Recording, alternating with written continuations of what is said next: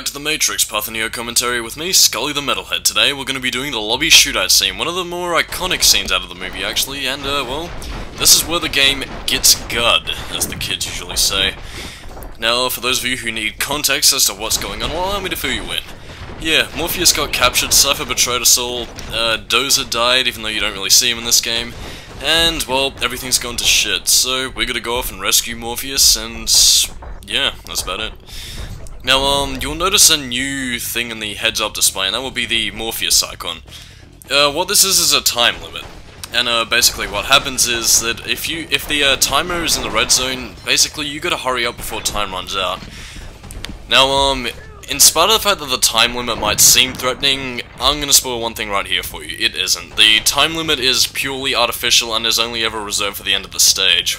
Which, it will only ever give you like 20 seconds to actually reach the endpoint of the mission, and that only counts for 2 of these missions actually. The third of which is actually a special section in which, well, I'll explain more when I get to it, but yeah, it's pretty awesome sauce. Excuse me. Anyway, we're going up against more bloody SWAT people. No, they're not SWAT people, they're fucking military guards. I don't know what to call them. I mean, they're not soldiers, because there's like a specific enemy type later on in the game. They're not SWAT just yet. I think maybe the guy with the headset on, you know, the guy with the other health bar on the adjacent to Trinity's. Yeah, but I don't know. And one thing I do want to comment on actually, a lot of the Path of Neo does use Don Davis's score, or at least small portions of it, like the dun and dun. But yeah, they don't use Spy Break for this point, which was the one of the more famous songs from the movie's soundtrack, actually, which is kind of saddening to see. I mean, I guess it could just be a case of Shiny not wanting to pay all the royalties to the different artists who made the soundtrack for the first Matrix movie, but again, you know, that's kind of bullshit, because the soundtrack to the first Matrix movie, which I actually own, it's fucking awesome, man. Like, you've got the Deftones, you've got Lunatic Calm, Spy Break and all that. It's just got some killer tracks, and it's a shame that they didn't use any. I mean, even Enter the Matrix, for as bad as it was, had a couple of tracks of its own, you know? It had, like, Cell Dweller, Evanescence, a couple of other tracks, actually, and, Matrix through... You know, this looks like a sort of shot that you'd use in a trailer, although it doesn't really look that impressive. Probably might have done back in 2005, even though this game looks more like a Dreamcast title than anything else. I say that, but in all honesty, I think that the Matrix Path of Neo, graphically speaking, looks decent enough, but there are just some aspects of it which look, well, it certainly dates the game, but I don't know, a lot of it just looks like a high-textured Dreamcast game with, like, I don't know. And even then, this is on the PS2, which I'm pretty sure, graphically speaking, was actually weaker than the Dreamcast, but, that's if you want to really get technical here. Excuse me so much, I have to clear my throat because, I don't know, actually, my throat is very clear. Did I just say, fucking, I'm recording this off a bloody, caffeine high, if you couldn't notice, but we're nearly at the end of the stage, but that's not all, because we're doing 2 stages in one today. It's like a double action thing. And yeah, this is what I mean by the artificial time limit. If you don't reach that in 20 seconds, you're done, but aside from that, it's all artificial for the time limit. Now for the next portion.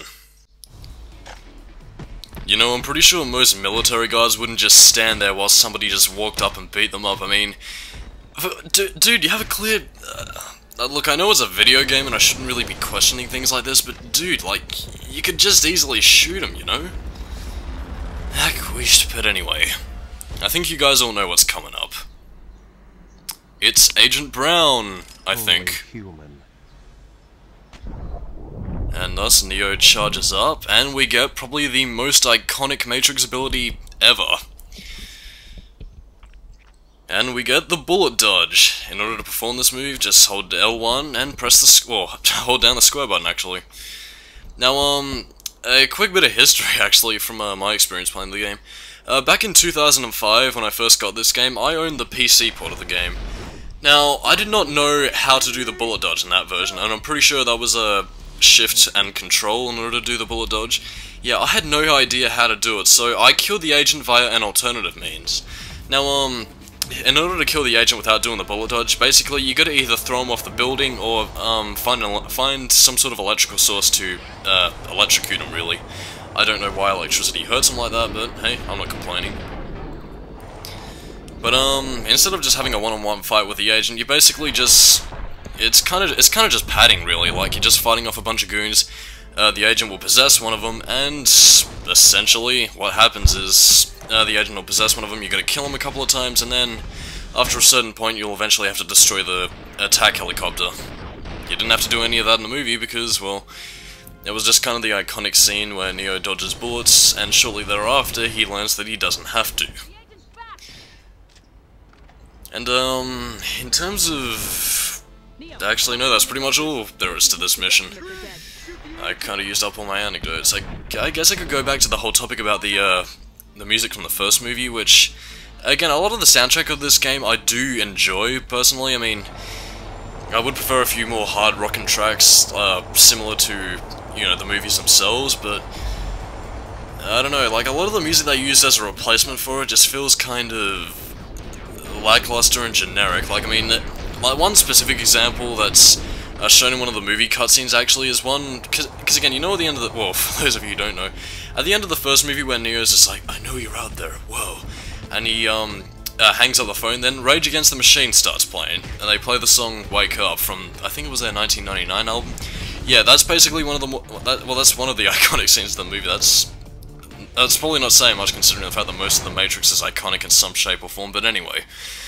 Yeah, what they use in place of that is just some generic rock, which sounds kind of like it, but not really. It lacks the energy, and also Zach De La Rocha's vocals, which really add the intensity to the song, in my opinion. And again, you know, it's just something that...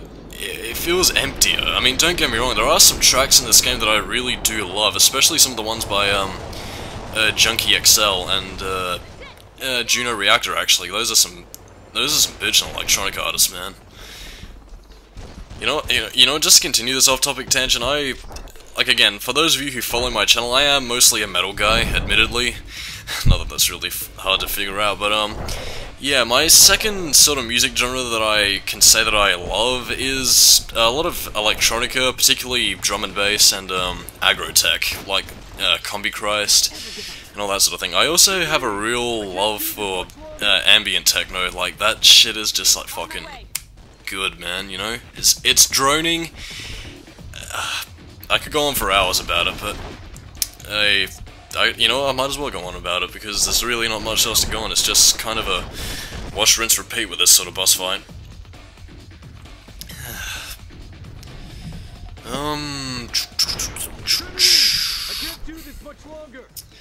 Damn, I have no Matrix trivia to back me up this time.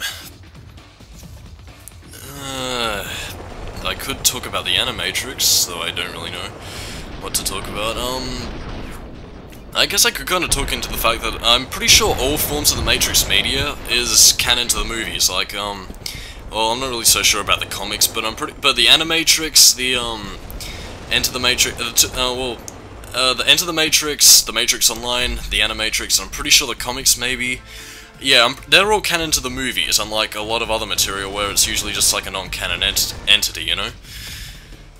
And the weirdest thing about it is, it really does add a whole sense of depth to the Matrix movies, you know? Because, like, in the Animatrix, like, the first shot you see is Final Flight of the Osiris. That shows the crew of the Osiris delivering a package, which is then followed up by Enter the Matrix in the first mission, in which you have to get a package which was delivered by Thaddeus.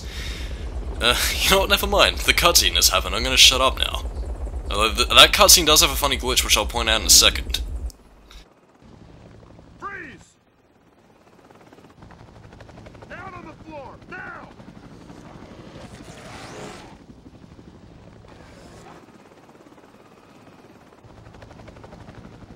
Trinity! Help!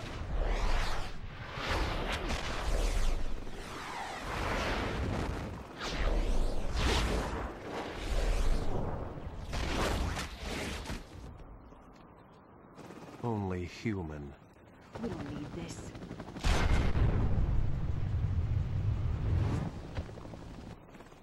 We're not done yet. Okay, look, I know I have a rule about not talking during cutscenes, but this is one thing that I really want to bring up.